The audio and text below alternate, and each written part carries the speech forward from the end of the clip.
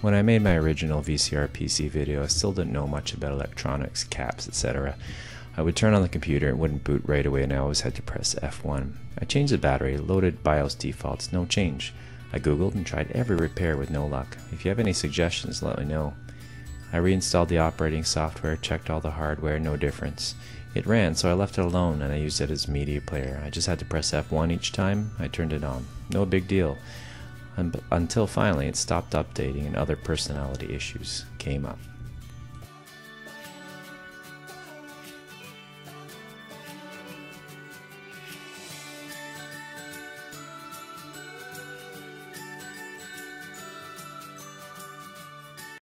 I was reviewing the original footage after a viewer commented on the heatsink fan being upside down. There was a reason for that. After looking at the footage, I saw this instead.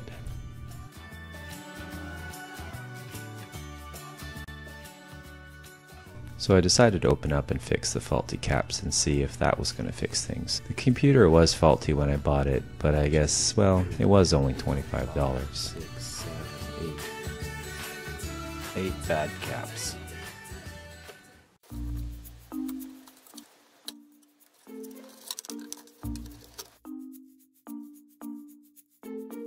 Onto the Newark, Canada site, but I couldn't find ones that would fit, and I didn't want to buy 1,000 pieces. So I did find some on DigiKey, but well, eBay was cheaper. This is not a good computer, so I didn't want to spend a lot on capacitors. eBay had 10 caps for cheap with the exact size requirements and specs. The caps needed to fit really closely together, so I needed that width of the caps to be perfect, and it was at eBay. Well, time to remove the old faulty caps. Again, I had to add a little solder to the old, pull it out under the heat, use the solder sucker to remove the excess and increase this hole size. Then, well, repeat it 8 more times, over and over. Now everybody's going to say, why did you remove the other 2 caps? They look fine. I repaired my Samsung TV in the same way and it's been working great for the past 2 years. If it ain't broke, don't fix it. Anyway, time to put the new caps in. First we put it in, bend out the pins, solder it in, and clip off the excess.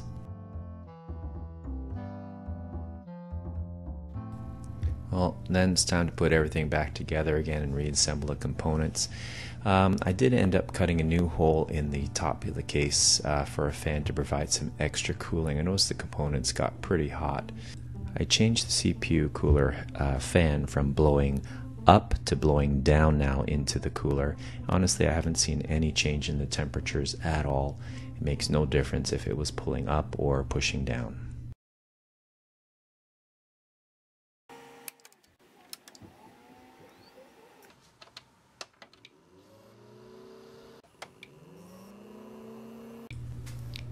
And this is the moment of truth. Here we go. Here we don't go. So anyway, big failure.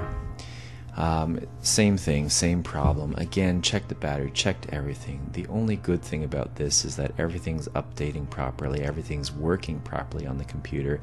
Again, I still have to press F1. So a little bit of boo and hooray at the same time. Anyway, thanks for watching. This has been pretty frustrating. If you have any answers or any idea, let me know. This seems to be a common thing with Dell.